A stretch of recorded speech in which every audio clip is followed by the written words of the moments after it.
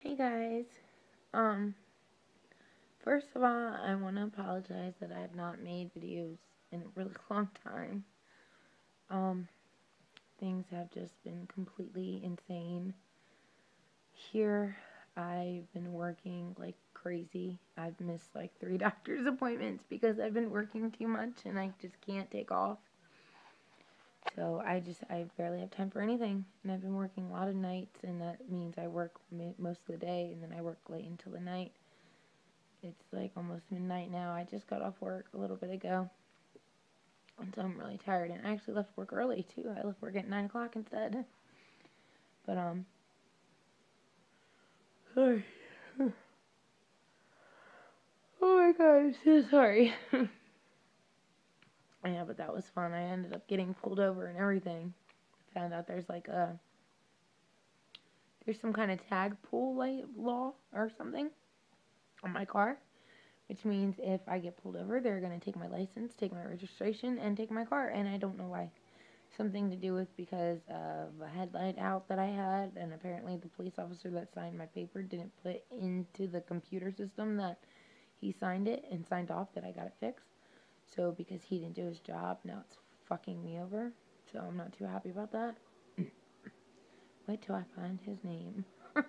I don't remember his name, but wait till I find out. See, he's fucking with the wrong witch. Alright.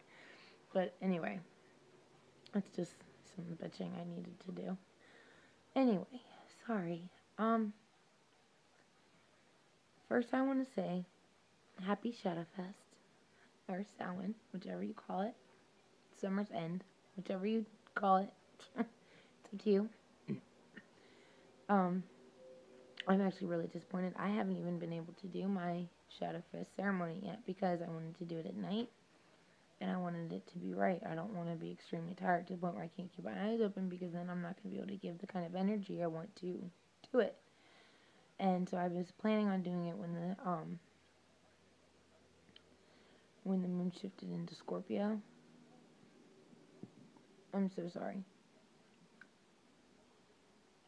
So that would be, it was the 7th last year, the 7th of November. So this year it'll be the 10th because that is the traditional time of Samhain, and also when the Pleiades, when they are more visible. So that'll be the 10th, November 10th this year. So I'm planning on doing it then. And I'm excited for that. I want to make sure I'm off work and everything. I haven't even looked. If I'm not off work, then I'm not going to do it then. I might. I don't know.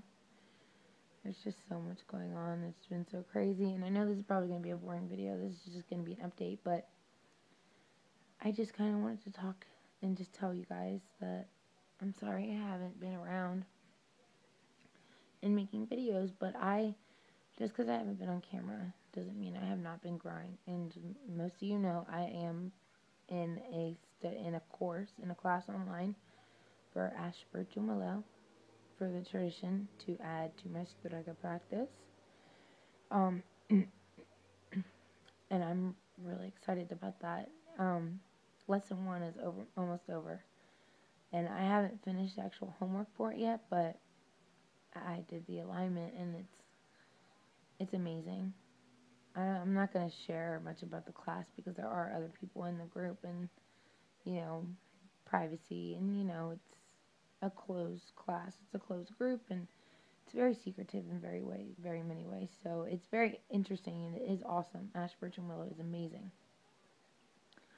I would definitely check it out if I were you. By Raven Gramassi and Stephanie Gramassi, which if you've seen all my videos, you know how much I love Raven Gramassi and Stephanie Gramassi.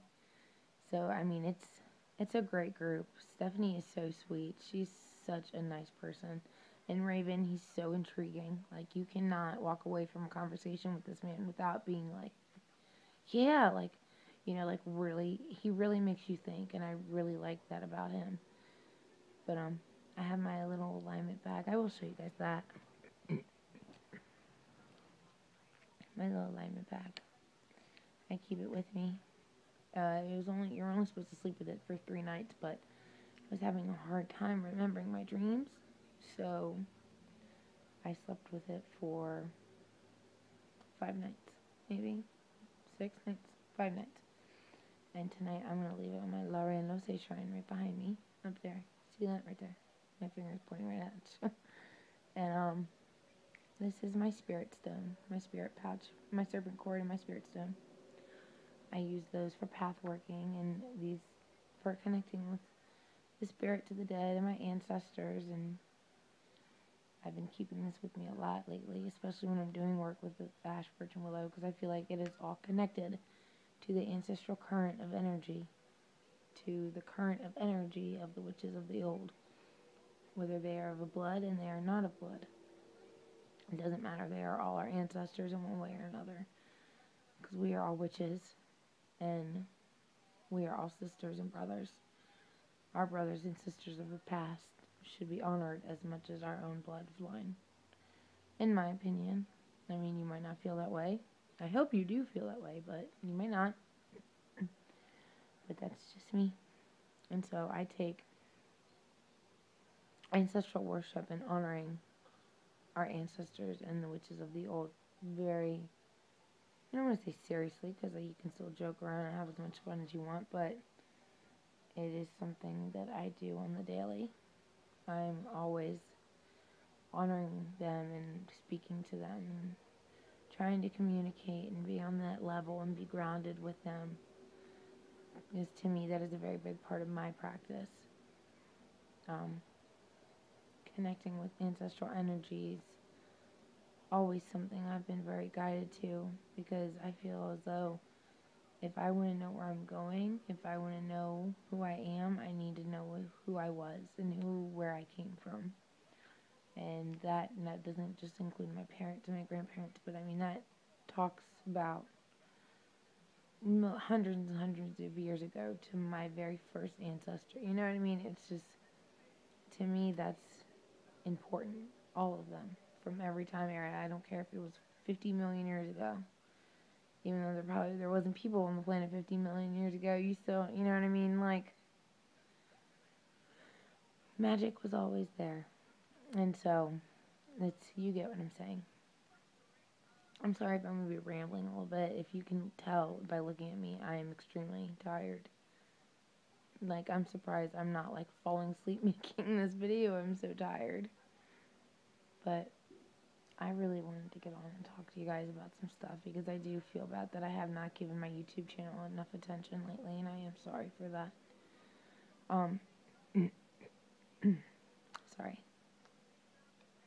I moved my Shadowfest altar around a little bit, like I changed some stuff on it. I wanted to show that, but I'm not trying to go all the way downstairs. Oh, I wanted to show you guys the picture. If you're friends with me on Facebook, then maybe I already made a video and I showed you this. Remember. Well, at least if you're friends with me on Facebook, you'll know. I found a picture of my great-great-great-grandmother, Matilda Crow Lynn, a Native American woman, and she is amazing. This picture, I don't know, you can see the picture frame. See my finger on it? Right there. But, she is, oh my god, the picture is amazing. It just has so much history, and it's just such a beautiful presence in this picture. Like, it's amazing, and I'm so grateful and blessed to have found this. And I feel like, though, it was a sign from her, because I've looked in this box of pictures millions of times. Like, I honestly couldn't even tell you how many times I've looked in it.